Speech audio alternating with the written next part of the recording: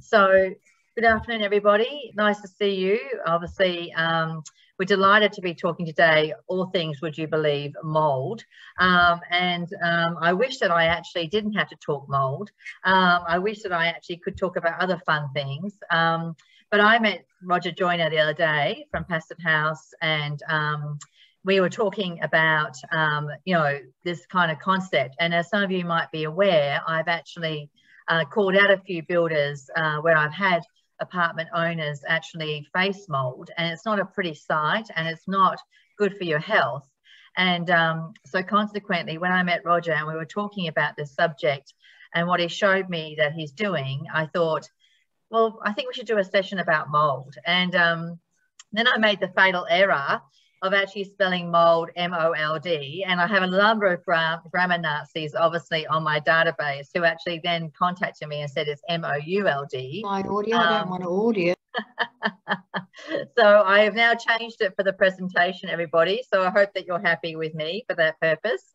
But you know, I did actually double check, because when I looked at it with M-O-U-L-D and then I Googled it, it came up M-O-L-D. So then I changed it. So, but I have now been corrected.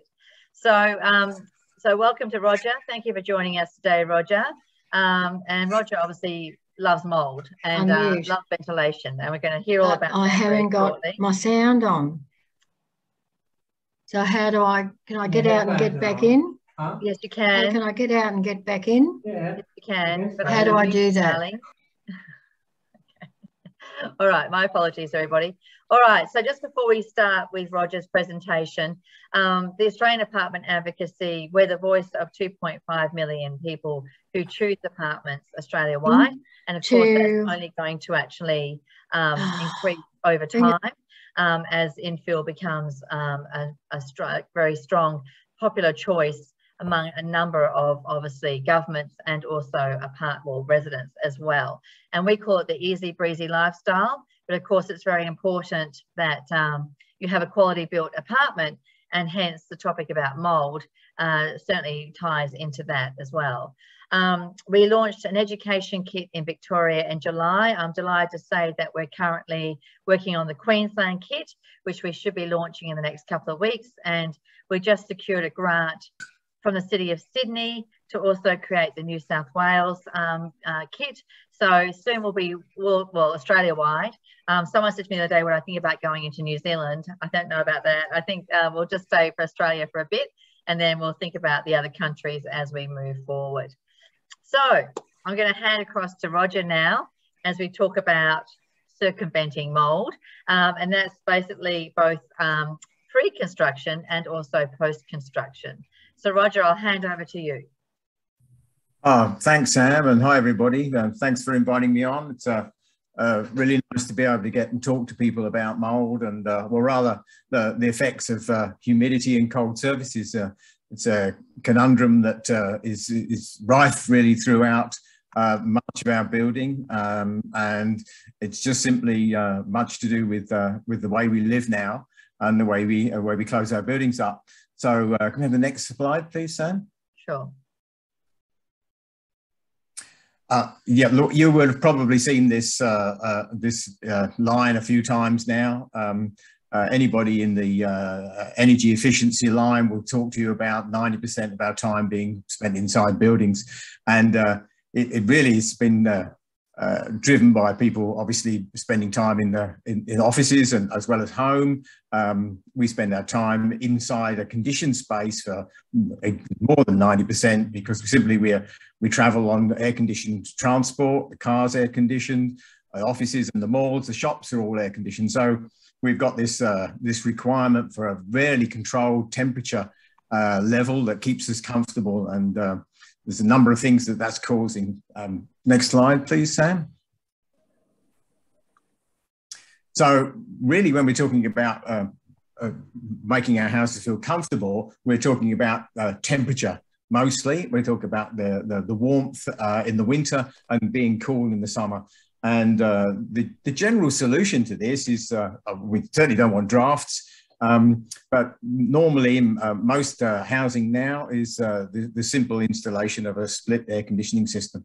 So you have a compressor outside and evaporator unit with a fan in it inside, and the gases are compressed, and they can provide cooling in the summer, and with a reverse cycle they produce heating as well in the winter. So they're really, really good, and they're economical to install. Next slide, please.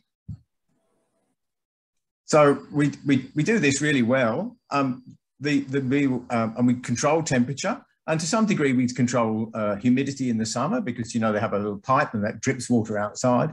But the real issue here is that they just recirculate the same air inside the room. So the air just continues to go round and round and stays at a reasonable temperature. A little bit of humidity, moisture being taken out, but not very much. Next slide.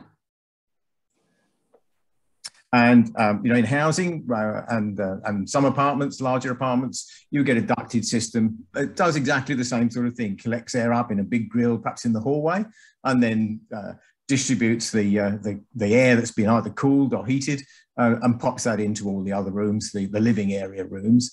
It still keeps the need for extract from the toilets and indoor toilets and bathrooms and laundries, but the air is still just going round and round.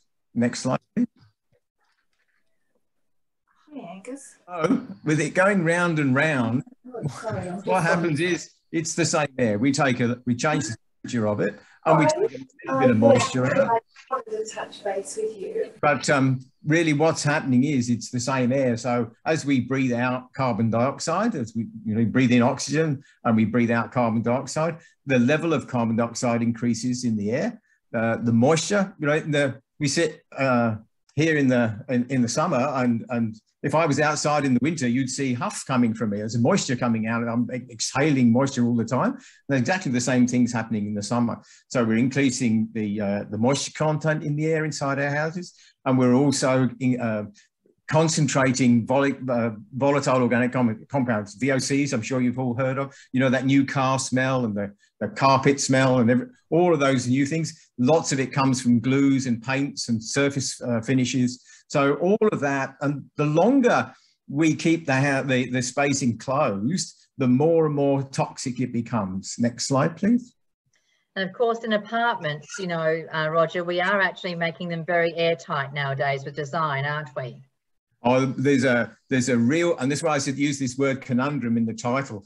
The building code, the National Construction Code, has taken a great deal of interest in thermal efficiency, and we know it's always been said the cheapest way to get the house more efficient is to seal up the drafts and stop the cold air coming in the winter. And in Australia, lots of Australia, there's hot air in the summer. So that's an easy one to adopt, and that's actually happened. But with this conundrum, there's all sorts of other ramifications. It just becoming understood that there are a whole raft of things that need to be taken into account when you start to do this, and certainly the moisture content is a really important one, and that's what leads us to mold. And from a health point of view, it's the fresh air. We all need 30 cubic meters of fresh air every hour. That's simple number of breaths and lung size. So we need that amount of fresh air all the time. It takes about 10 minutes of open windows every hour to get that amount of fresh air into it. And pretty much, unless it's a nice warm summer day or spring or autumn day, you're not going to have the windows open for that length of time cumulatively across the whole day. So at some point, we're just building up toxic conditions in our houses. Next slide. And the lady that I trained with in New Zealand for Passivhaus, she ran a study there, and the only way there that they could keep the CO2 levels down in a double bedroom overnight was to have a sliding sash window, a double hung window with the top and bottom open and run a heater. It was the only way that you could make a sufficient natural flow, keep the CO2 levels, the carbon dioxide levels in the air, and that's how you sleep better with a cooler environment and with fresh air. Once it gets over 1,000 parts per million, you start to sleep badly, and at 1,400, which is quite common, you just don't get a good night's sleep. You're not ready for the next day. Next slide, please. But the difficulty we have, of course, is that I actually often have people ring me and they say, I've got, you know, mold in my apartment, and, you know, I've been told to open my window, and it's the middle of winter. So, you know, it kind of contradicts itself, doesn't it, really, in a way? And that's where this conundrum comes from. Next click, please. And there we go, circumventing mold. It's all about venting. Next slide, please. And we need to just appreciate where we're talking about here. So humidity is water in the air. Next click. And water vapor, this is the invisible thing that you see at the end of the kettle spout. If anybody's ever still using a kettle spout, the water vapor is visible. And next click. And the stuff that you can see is actually condensed water, and we call that steam. So even in the summer, there's water vapor in our air. There's lots and lots of it. And the warmer the air is, the more it can hold. Next slide. And when it's in the outdoors and it's in the cold in the winter, we call it mist. Next slide. And air can hold a lot more water when it's warm. So the same conditions here in this slide. Next click, please. That's high humidity. And in a warm day, next click, it's low humidity, but it can be exactly the same amount of moisture in the air. It's just that as the temperature drops, the air can hold less water, and that water condenses out, becomes steam. So as the temperature drops, the relative humidity gets higher, and we get dampness forming. Next slide, please. And there it is. Overnight, as the temperature drops, next click, and the temperature drops, it's due in the morning. There's no difference necessarily in the amount of moisture that's in the air. It's just as the temperature drops on the surface of the leaves, then the moisture in the air, the humidity, will condense on those surfaces. Next slide, please. And so you can see here, as the temperature is increasing, the amount of relative humidity is actually getting less and less as the temperature increases. Next slide, please. And this is the result. This is a nice modern window in a modern house, sorted to be particularly energy efficient, double glazing, had aluminium frames in it without thermal breaks in. And as you can see, the condensation, the humidity is condensed on the frame because that's the coldest part here. Next click. And that reaches 100% relative humidity. Next click. It condenses, and there we are. You can see the results on there. Aluminium transfers heat even better than glass, and certainly better than concrete and all those other materials that we have. So the aluminium will be the coldest part. If you go to your window now and you've got aluminium windows, and put your hand on the glass, you'll feel something pretty close to the outside. If you've got double glazing, it'll be a bit better. But you go to the aluminium, and that will feel much closer to the temperature outside, either hotter on a warm day or cooler on a cold night. Next slide, please. And everything we do produces water. So everything here, you know, there's the washing up, the clothes washing, cooking, and showering, even breathing out. As I said before, even breathing out is producing moisture and increasing the level of humidity inside these nicely controlled and contained spaces that are getting energy efficient, but not being ventilated. Next slide, please. And then suddenly here we've got a damp space, and we get a bit of mold, and it goes from this, next slide, potentially to this. And that's the last place we want to be. This is getting really, really unhealthy because the mold's producing spores, and they give off the spores, just like the spores, you know, having if you ever grown mushrooms, you know, you just get a packet with almost nothing in it, and it's just the spores are so tiny. But the mold and all the fungi produce spores in this way, and we're very susceptible to that, and it can make allergic reactions and actually get a whole lot worse than this. We've had people who've come to us for systems to overcome this, and the children can be very, very sick with this with the results of this. Next slide, please. So it's a balancing act. We need the fresh air so that we have a healthy lifestyle. We've got fresh air to run, and we need the stale air the stale and the humid air to be expelled. We need that changeover. So next slide, please. And yes, the code requires you to have windows that open, and that's the extent to which it goes. So the bottom line, if you don't have windows that are open, you're illegal. If you have windows that open, that's just fine. But it's very much down to the occupant, unfortunately. And we just don't live like that anymore. I mean, people, when I've been in Australia over 20 years now, but, lots of older people used to say, oh, mum she'd open the curtains at this time of day and close the windows, open the windows when the conditions were right. And dad would sleep in the hall because you could open the back door and the front door and all this, that's how people live. But look, I'm sorry, mum hasn't been home since the 60s. This doesn't happen anymore. And people, the security's become an issue, so they don't want to leave with the windows open. I certainly don't want to leave the house with the windows open. Outside, we live on a road with lots and lots of noise, traffic noise, and really, really dusty. So, we don't want those sorts of that pollution coming in. So we live with the windows shut pretty much all the time. And it's just not a good place. Actually, our house is pretty leaky, so it's not so bad, but it's not a condition that we'd like to be in. Next slide, please.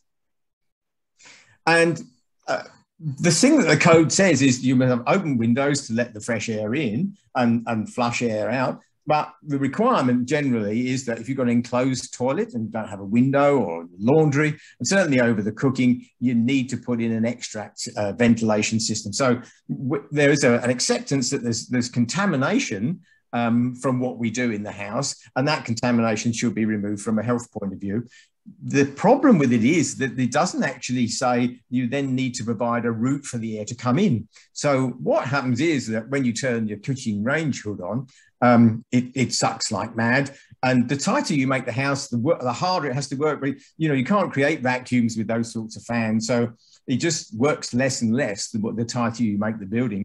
Or potentially it sucks air in from other places where you're supposed to be taking air out. And so it's it ends up drawing air through the downlights from the loft, or worst case even than that is it draws it up through the timber floor of your heritage house, and you're getting fresh air to breathe is actually being brought in through the fabric of the building. And if you open your walls up or go up in the loft, this is not a place where you want to put your nose and start breathing in. So that concept of just drawing air in by extraction only is really not a good place to be. Next slide, please. Now, a lot of you will probably have trickle vents. This is a typical element to relieve this vacuum situation when you run extraction. In modern commercial windows that you'll find in apartments is that you'll have trickle vents, and these are good so long as you have them open, but they work particularly in relieving the requirement for when the extract air is running. So you're taking air out of the building, you're allowing that air to come back in. So that's doing with that. And actually you can that works relatively well on changing the air over. It only works to any effect when you've got the extract running. But the real problem with this is that it actually only brings in air that's out from outside. So there may be some filters in it and there's some noise attenuation, so that shouldn't be so bad. But the temperature of the air that's coming in is whatever it is that happens to be outside. So, if it's 5 degrees or 0 degrees outside, or if it's 35 or 40 degrees outside, that's the temperature of the air that you're going to be bringing in that point. So really good idea as long as you use them, but you need to combine that with extraction. Now, I had a word with our suppliers, and this is not to say anything about recommendation, but it is possible to make that extraction work on a much more effective way if you, that trickle ventilation work with the fresh air and the changeover to get rid of the toxins and the humidity if you run the extract fans. But most of these are designed to run at a very high speed and run for a short period of time. That's what they do. The requirement is that they do that for a certain period. Sometimes they might be wired through the light. So if you turn the light on, they run. And then, you notice when you turn the light off, they just go off.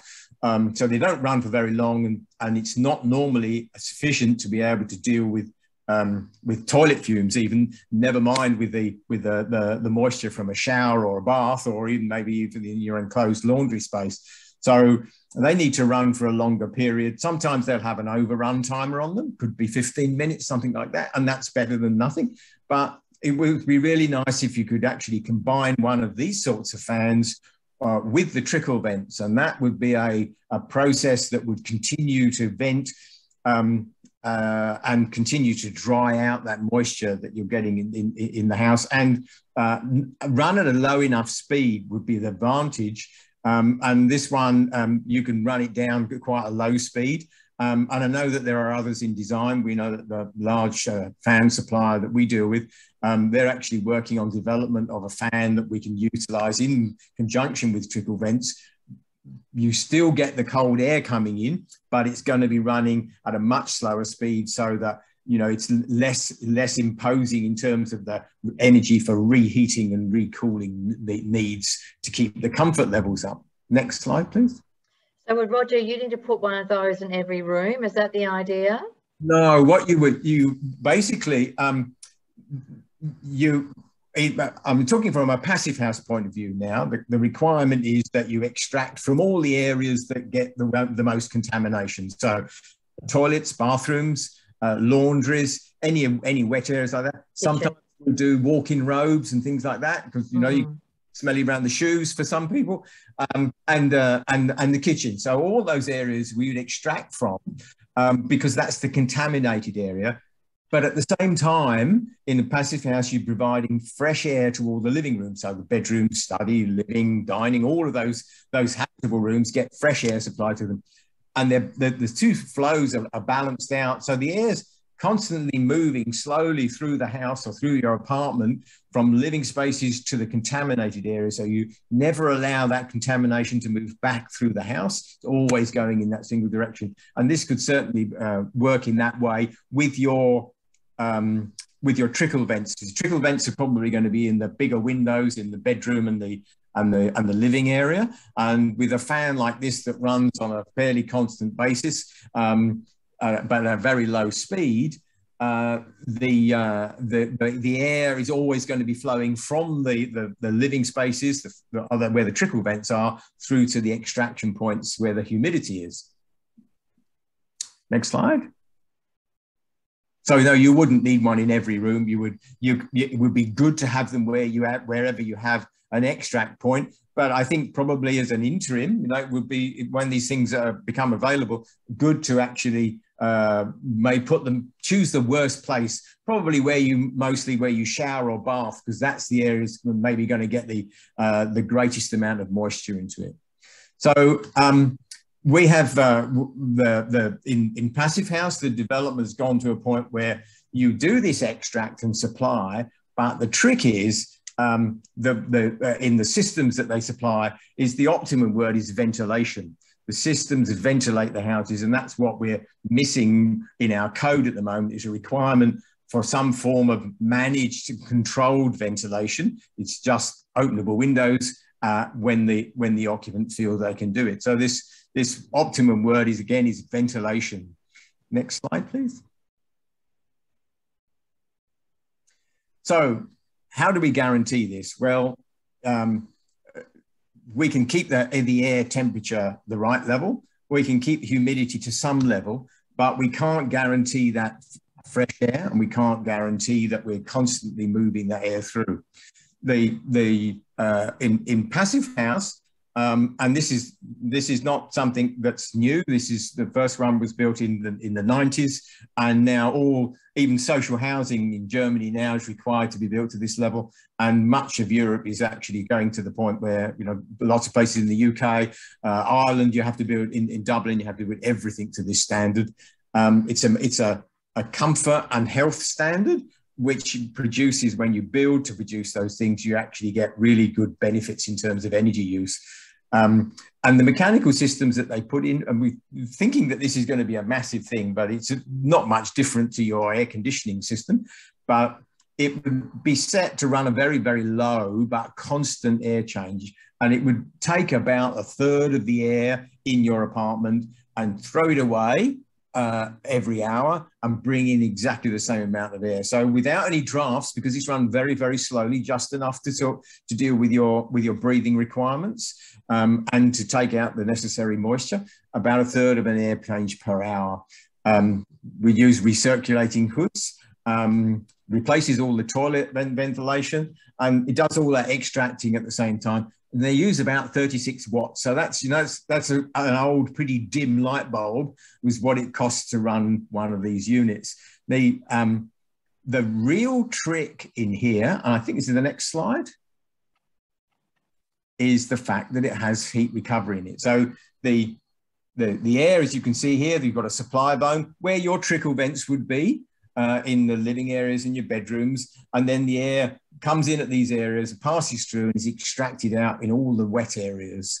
And yeah, you can still open the windows with this too. Next slide. So this is the trick with this system. This is the real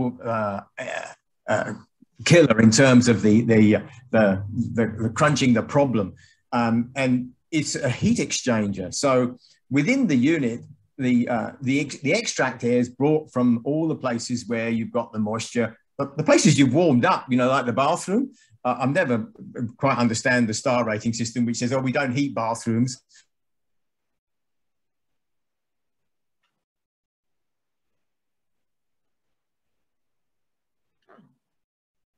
We've just lost Roger. So I guess I'll continue on since I'm talking until Roger maybe rejoins us. So I guess from what he's saying here is that you take the heat or the wet areas, and what it basically does is then cool it. So when it actually comes back out, you've not got that moisture content with the actual kind of like air exchange that's going on. And of course, that's what's actually causing problems.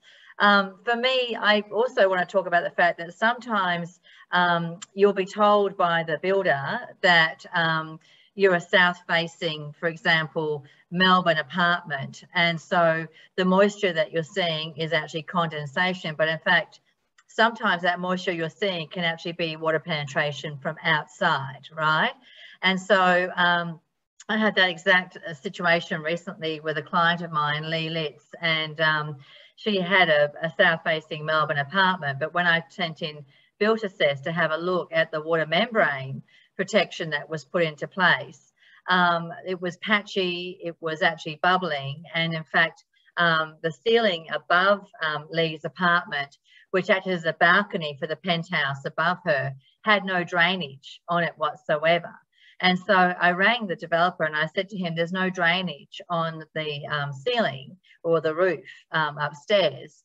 And his response to me was, the building code says I don't need to have drainage on the roof. And I said to him, really, is that how we're going to proceed here? So at the same time, while you may actually have this buildup of moisture within your apartment as a result of the heating, such as the showers, the laundry and the kitchen, at the same time, you could be impacted from water penetration from outside, so through your windows, through your doors, especially if your balcony does not step down from your living space. What you tend to find is if the water is actually not having a chance to run away from the apartment, it will actually flood back into the apartment.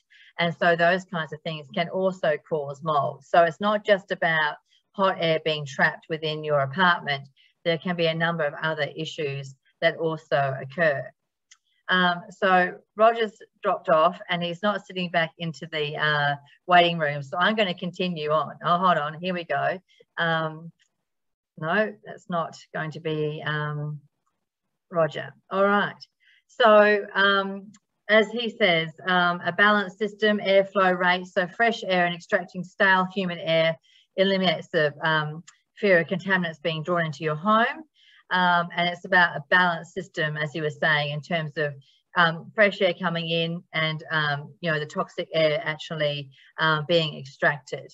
And he's talking about this exchanger, which is a passive house exchanger, and up to 96% of the temperature difference is transferred in the exchanger, which, you know, it certainly is what we're looking for, right? Especially since you don't necessarily want to be opening up your windows in the middle of winter and having rain come in as well. The idea is if we can put something in place that will actually allow us to extract, that would be even better.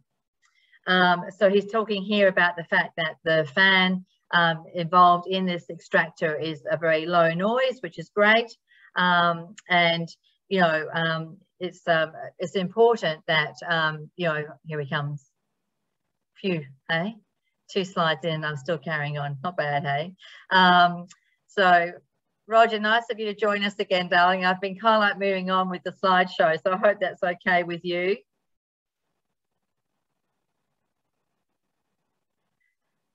So, as he was saying, so the noise, obviously, it's important that if you have these extractor fans in your home, that you're not actually hearing them whirring, because then what you want to do is obviously then turn them off. So, are you there, Roger? I am, yes. My apologies for that. That's okay. Yeah, I kind of like moved on, darling. I hope that's okay. Yeah, that's fine. The internet died on me, so I'm back on now. Okay. Sorry about that. All right, good. So I was just talking with this side about the noise. I'm assuming that I'm right in saying that the fans are a very low noise in terms of then the extraction that they're undertaking. Yeah, that's absolutely right. And there are 2 things about noise. There can be breakout noise from the fan unit itself, and dependent on the quality of the appliance, then some are going to be less quiet than others. The other thing is about airflow. Airflows, you know, in your ducted system, you can often get quite a bit of noise out of them because of the airflow is flowing very, very fast. And that creates noise in the crinkliness of the duct. So in slow moving air in the HRV systems, it's very limited in terms of the amount of air, but also the speed of the air is quite low. So you don't get the noise, and there's a smooth inside, so you don't get resistance in it either. So yeah, it is it's an obvious system, obvious fault in the system. When they haven't been designed and with adequate capacity for the airflow that you need. Different sorts of systems, very basically. You can have centralized systems, so they will collect air in and take it out to a single unit, and then you have bits of ducting that run off to each of the supply area rooms and the extract area rooms. You can see a little layout here that's showing the arrangement of the ducting that would run in the false ceiling and the ceiling space. Next slide. We're looking at the picture on the left-hand side, Roger. I'm assuming that little wee white box. That's yes, it is. There are lots. Yeah, and there are lots of different sorts. There are ones that you can put up in the ceiling that sit flat up on the top. Tall, thinner ones that sit in the laundry cupboard. It really does depend on the size of the unit, of the apartment or the house that you're dealing with. They range from really quite big boxes, you know, almost dishwasher size, but down to little tiny things like this. We've just done a little cottage, and we're putting a 120 in that, and it's well, maybe less than 900 high by half a meter wide, and less than the thickness of a bookshelf. So, you know, they to be very big but they are sized to suit the capacity of the space you're dealing with. That's great. And then there's decentralized systems that you can get benefit by changing the air right down at the bottom end of these. It's just tends to be how effective they are at filtering and how effective they are at heat recovery. So, you know, you could have an extract fan in any of the rooms in your apartment or in your house and take air in. It's good to have fresh air being allowed in, just like the trickle vents in your windows and the extracts in the toilets and the bathrooms. But there are systems that are available where they just work on their own, like these two. they supply and extract at the same time and have a heat recovery system in them. Or there are the units that you could run in pairs that just fit through a wall. They're probably about close to 300 millimeters long, that tube in the wall. So on some walls you may have to pack them out a bit with some framing and a little bit of flashing, but they work in pairs, and one sucks and the other one blows. So they run for 70 seconds or thereabouts, and they have a ceramic core in them. So as they're sucking air out, they're taking on the energy, whether it be cool or heat from the extract air. And then after 70 seconds, when they've warmed up in the winter or cooled down in the summer, the two reverse. So one sucks and one blows, and they reverse every 70 seconds. And then that changes the air over and will eventually just balance out the humidity levels and certainly the fresh air levels. So what all these systems are doing is diluting the amount of toxins by bringing in fresh air and extracting from the worst areas. And the little through the wall ones do exactly the same thing, but you know, they're a lot more economical. But by the time you've put a house worth of them in, you might want 4, maybe even 5 pairs of them. By the time you've got to that level of expense, you'd be looking at the same cost for a centralized system. So, you know, it balances out. If it's just a very small operation, then yeah, the smaller ones would work. Again, they're very much dependent on the quality of the capacity and the sizing, and also the quality of the fans and the units themselves. Next slide. And these would need to interface with an external wall, right? So the whole idea is that they actually have some suck in from the fresh air from outside. That's exactly right. And I have to say that we've looked at, for a number of people, at apartments. I have to say we've not found a really effective way where people could get either strata approval to do works on the outside, or even pull some of the false ceilings apart, you know, to put ducting in. So it's proving difficult in terms of retrofit at the moment to do these sorts of systems. I think that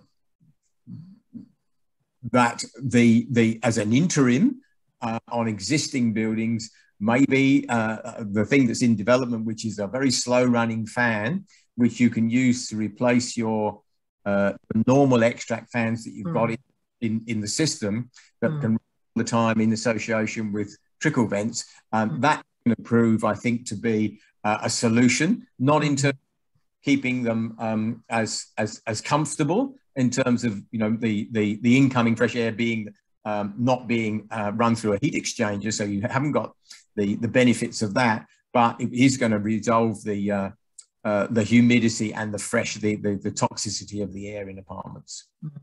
Next slide. My apartment at design actually has like a front door that actually faces out to an unexposed kind of wall area. So it's a walkway basically that accesses our apartments.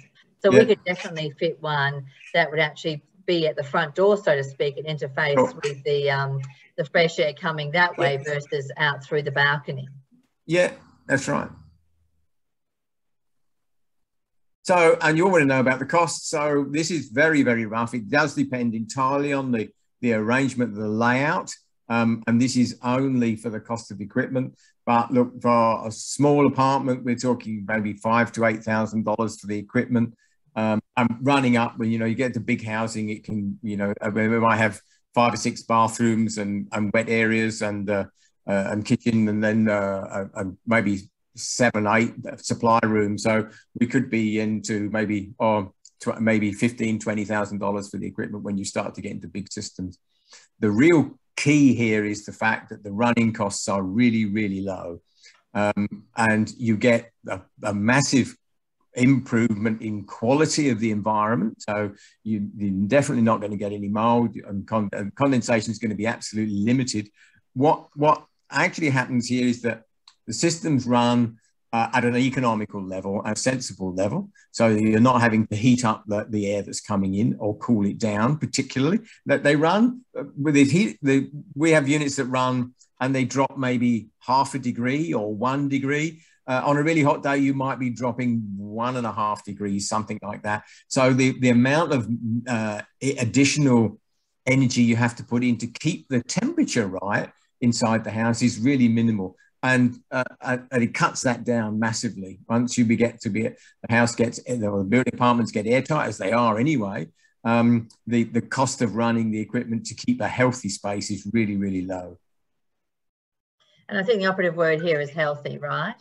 Because at the end of the day, I've had people call me up, and the husband was getting extremely sick all the time. Yep. And they decided to remove the bed head, which was placed against the wall. And when they moved the bed head, it was completely covered in mould. And no wonder he was getting sick, That's right. Look, we've had one just recently. A lady came to us, and they were keeping the house closed. They lived in the house for 6 or 7 years. The daughter had always been sick. They'd moved out for 6 months following an unfortunate flood, which really didn't have anything to do with the previous conditions. And the daughter had got well. After 6 years of living in the house, she moved out to another house, and then she got well. And when we went to see her, I mean, she could well have done with a heat recovery ventilation system in her house, but again, we're going to be difficult to retrofit. But it appeared she'd been using, they'd been living with a non-vented gas fire, which they ran constantly in the winter. And she said she smashed the laundry, and there was no mechanical extract in the laundry. Toilet vents wasn't even, the fan wasn't connected to the box, and the ducting from the box wasn't connected to that either. So just discharging air from the toilet into the false ceiling space in the house. And she was getting condensation on the windows and mold on the windows because of a massive amount of, she ran a tumble dryer. Yeah, she ran a tumble laundry, and with no exhaust out to the outside, so it just dumped masses of moisture into the air in the laundry. There was no extract from that particular room. And she was obviously we did lots and lots of washing, and dried the laundry in the dining area. Now the house obviously was getting very, very wet, and the fumes from the heater were obviously getting very toxic, and they weren't ventilating. So this clearly, there was a occupant behavior, if you like. Nothing wrong, just not being aware. And they decided that they would do away with the heat. They'd realized that the heater was causing massive problems for them, dumping lots more moisture from the gas that was being burnt into the house. So conundrum of moisture that you're not getting rid of, and you're not letting balance out with the outdoor air. Toxicity that's just not being done by ventilation. And fortunately, with so many things in the construction industry, the building code is set at absolute minimum levels. And what it's saying at the moment is you will have openable windows that can be operated by the occupant. And unfortunately, our lifestyles change so much now, and the conditions. I mean, no one wants to open the windows on the 14th floor, do they? They get sucked out.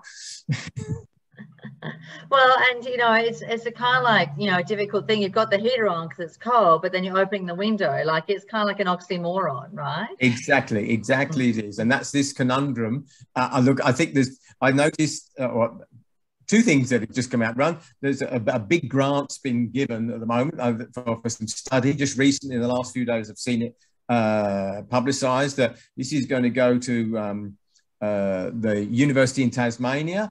The HIA are involved in this, I think, the CSIRO, and the people that, we deal in high performance building membranes for air tightness and weatherproofing, and they're involved, and they do a thing called WOOFI, which talks about, it's an analysis tool for talking about moisture transmission through building structures. Suddenly there's an awareness that this is really is becoming important, and people are, it's going to have to be taken account of, because it is part of this conundrum. You can't just say seal it up and it'll be fine. I mean, stay warm, because the realization now is that there's a whole lot bigger picture, and so many more things in ramifications from this have all got to be brought in and understood before they can finally get round to sorting the code out and get these conditions right for us. Correct. And, you know, the idea that you will run humidifiers and keep the fans on for longer than you're cooking or showering or whatever, you know, like you're saying, you know, even if you run them for an extra half an hour post that, it actually is a constant requirement, right, to exchange that air that's going to make the difference. Yeah, and I think that we do find with the systems that they won't necessarily dry the shower in 15 minutes, and that doesn't, you know, I'm sure you can run the fan in your bathroom for 15 minutes and go back in there and it won't be dry, it'll still be wet.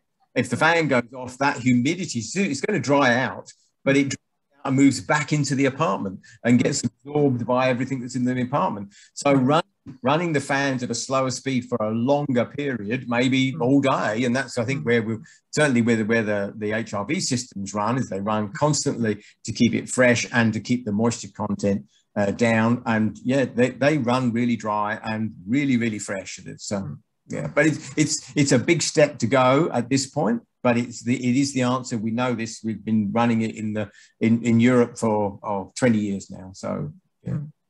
All right, I'm going to go to the questions, Roger, if I can. So Melissa has said, what's the best thing for older apartments? I'm in a 1970s double brick and it's bad during winter. Yes, it's a real hard one. Look, at the end of the day, the ventilation is the only way, and this is what the lady in Auckland found, that you've got to ventilate to get the moisture down and keep the fresh air up. And the only way that they could get that working, and this was New Zealand, of course, so it's a whole lot worse case than most of Australia, was actually running a heater at the same time, which is not an effective way to be. Look, I think there has to be an air exchange to make the place healthy. You know, the Salvation Army have always said you need to sleep with the window open, you sleep better. I think they've got that absolutely right. We need proper ventilation. And is there a right answer? You could certainly look at the smaller individual ones if it's a relatively small apartment, the decentralized ones, and they are available. Number of people have got them, and they need some coring. And so they need holes to be drilled through the wall to put them in, but they're relatively simple to do. And the power connection, they run in synchronization with each other, one in the bedroom, one in the living area. And that's giving you a constant air exchange with a reasonable amount of heat recovery in the cores as they recycle on and off. Right. What if you only have an exhaust point? Well, look, I think if you've only got exhaust points in your, obviously the bathrooms and things, yeah, the slow running fans will come available. I know they're in development, and I think that will be a relatively simple exchange for the fans that you've already got. The ducting is already there to do that. It's not the best in terms of energy efficiency, but just running very slowly, they'll give you the humidity reduction and the fresh air to reduce the contamination. So better health, but unfortunately a little more cost in terms of keeping the temperature right.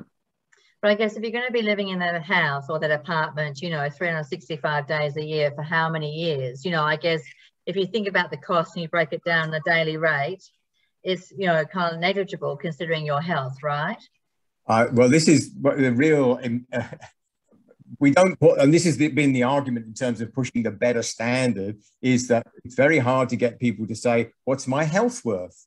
Mm-hmm. You know, it's a bit like, you know, oh, what's the quality of my retirement like? You know, do I want this level, or do I want something better than that?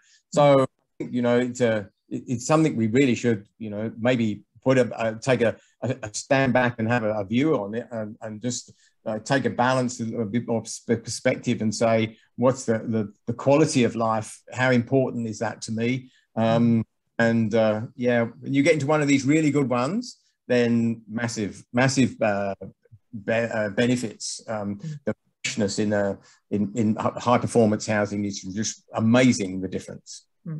Say to people, it's like getting out of the car when you get to the beach. You know, you go, just good as that. So a question, how much is a Panasonic exhaust ventilation unit, please, and how much for installation? I guess that's kind of like how long is a piece of string, right? Yeah, look, I just flicked the question across to our supplier. he said they've got something in development, which is a relatively simple thing, but the only thing that he could point me out of that, and this was yesterday, and that's the unit. I'm sorry, I don't know. It would be very much the case of your electrician giving you a price for a supply and install. Yep, great. Do you change the filters? I have to say I don't know that there are any filters, but there probably are not filters in there, simply because it's only extracting in a heat recovery ventilation system. There are filters. They're designed to filter the air that's coming in, and there are different grades of filters. They're G4s and F7s. It's what's required for Passivhaus. There are options to put extra filter boxes in and put HEPA filters in. That came out after the Victorian bushfires, where people were obviously wanting to continue to run their systems for fresh air, but the smoke was just too much, and the normal filters will take a lot of things out, but they don't take out viruses and smoke. So that's where the HEPA filters have started to come in now. So and look, if you've got neighbours who are keen on barbecuing and you want to run fresh air in, then yeah, the HEPA filters will deal with that too. So how effective are portable air filters such as IQ air filters as a solution for older apartments?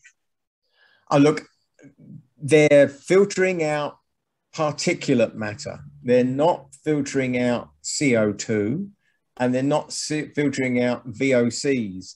The only way to get those out is to actually bring in fresh air and dilute the toxicity. So you've got to extract air and change it over from outside. I'm sure there's equipment out there which will scrub gases out of air, but it's not something that's normally used. But the filters that we have take out particles, but the CO2 is not changed in those situations. Yeah, good point. Do humidifiers help? And if so, which ones? I guess it's the same thing, isn't it? It's just circulating the air around rather than actually the dehumidifier is taking the moisture out of the air. So it's reducing the humidity, the amount of water vapor that's in the air. Yeah, look, they're good. We had one unit that we installed. Well, we supplied to a lady where the little boy was very, very sick, and they had a humidity issue. But they had a little a water feeder, if you like a bird cage feeder for where they have a little water thing. This was for a cat, and cats apparently will only drink from moving water. So this thing's like a little fountain sitting on the bench top. And she said, it's very humid in here. I said, well, this little thing, could you put it outside? Because inadvertently adding to the problem with some of the things. So yeah, the dehumidifiers definitely do work. Standalone ones are fine. Even when we're putting in big systems, it's very hard to incorporate them in. And they're actually better if you just run the system and dry the air out in the units, in the apartment or the house, and then the system itself will take care of balancing out the rest of it. But so yeah, dehumidifying, but it's only dealing with moisture again. It's not dealing with the quality of the air in terms of CO2 and the VOCs. All right. So a question from Greg: can you get a fan that has reversible function, switching between intake and exhaust? Well, these little ones that I'm talking about, they do exactly that, and you run them in pairs so that you're not dragging air through gaps and bits of the building where you don't want to put your nose and sniff. So they run in pairs. One sucks and one blows at the same time, and they run for about 70 seconds. At the time they measure that it takes for the temperature to stabilize in the ceramic core that the air passes through. So let's say you've got a nice warm house, or apartment in the winter, and you've got cold air coming in. So the air that's going out warms up the core in one of the units. The other one's bringing air in, and after 70 seconds, when that core has warmed up with the outgoing air, both fans reverse. So it now brings in air through the core that's warmed up, and it transfers that heat into the cold air that's coming in. So that's how they work on that cycling process. rather than the passage of air through a heat exchanger, where the air is running through small chambers, small channels, and transfer the energy, the heat energy or coolth energy transfers from one side of the membrane to the other side between the hot air and the cold air. And basically, on a hot day, the hot air will come in, and the air that's cooled, that you've cooled in the house with your air conditioner, attracts the heat. So the heat always runs from hot to cold. So the heat transfers through the membrane into the outgoing air, which is cold. And by the time it goes out, it's within a few degrees of the air that's outside. So you get hot air in and hot air out, and in the summer you've got cold air going out and cold air coming in. It's just a matter of transferring the heat from one airflow to the other airflow without any cross-contamination of the actual air or anything that's in it. Now, last question from what I can see. Have you got any tips on how to remove mould? Now, it kind of like alarms me. I think we talked about this, how I saw advertised on TV the other day, a carpet cleaner company that was saying they can come and remove the mould through a steam clean process. But of course, invariably, if you don't improve the flow of air within the apartment, or the level of moisture or humidity, of course that mould is going to grow back, isn't it? Yeah, absolutely. And it's the conditions. You're creating the conditions for mould to grow. The spores are in the air everywhere. I'm from the UK, and we used to stress about dry rot. It can be terrible and really actually, eat up the floorboards and all the joists underneath the bath where the leak is, and really devastate housing, much like the termites can do here. And you get panicked because you realise that these spores are everywhere. They're all over the place, and just obviously in different concentrations. But when they only germinate when the conditions are right for them. So it's a matter of saying, I'm not going to let these conditions exist where I live. The matter of, unfortunately, this time it's about venting. And if you vent out the high humidity air and replace it with air that's from outside, the air that's outside, it generally got less moisture in it than we have inside. So we go back, all those points, all those things that we do in the house in this enclosed space are actually making the conditions much, much worse inside. So simply by opening a window, I mean, if you've got you can do cross ventilation, across the corners, or if you can, I mean, like you said, you can open the front door and you can open on the balcony and get some vent right the way through. That's a massive way of actually reducing the amount of moisture that you've got in the building, because we're putting it in there all of the time, and balancing it down to the same conditions as outside is definitely the way to improve that situation. And the mold will go away if you ventilate enough. The mold will go away. But as we said, you have an alternative, which is fabulous, because I think, some people are going to find it difficult to actually, open up the house in the middle of winter. And what they're looking for is something that's of a more permanent kind of fixture, and kind of doesn't require them to be thinking about it, And I think that's important, right?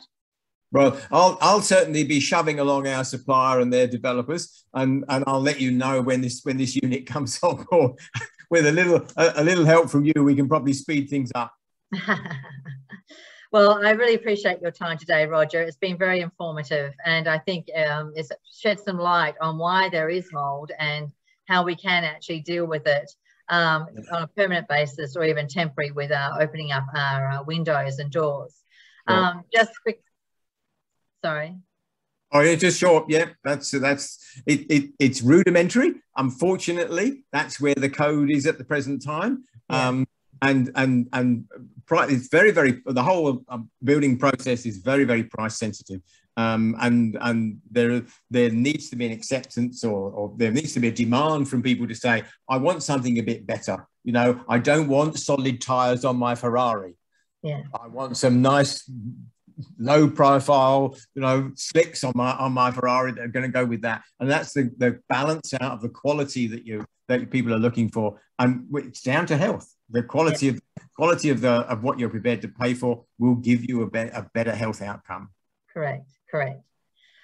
Just quickly before we finish up today, so we have a number of events coming up. On the 30th of November, we're talking about the Victorian maintenance plans, which are coming into effect with the Victorian changes to the Strata Act. And in January, for our WA counterparts, we actually have a SAT, which is State Administrative Tribunal 101, That's equivalent to a VCAT or a QCAT in terms of when you're about to take it to the court situation because you've had enough. And that's about how you can be prepared for taking it to court. 8th of February, we're talking about navigating defects in strata. Hazel Easthorpe from University of New South Wales is doing a session about that. She's just finished some research in that area, so we're very happy to actually invite her on our channel to have a chat. And then in March, we're doing a session on about strata improvement loans, the what, how and why, in terms of when do you need to bring them on board, and especially when we're talking about defects or improvements to your strata company or your actual development. So as always, we are contactable on website or on email. I just want to acknowledge our sponsors. We're very grateful to the way that they financially assist us to do these kinds of sessions, as well as also a number of other things such as our Queensland and New South Wales education kit. So please reach out to us. Let me know if there's anything else that you would like to be enrolled with in terms of the events that are coming up. And once again, I appreciate your time coming in and tuning in for this session. And once again, thank you, Roger, for also taking us through that discussion. I found it very informative. Thank you. Okay. Thanks, everybody. Have a great night, and we'll be back in touch. Speak soon. See ya.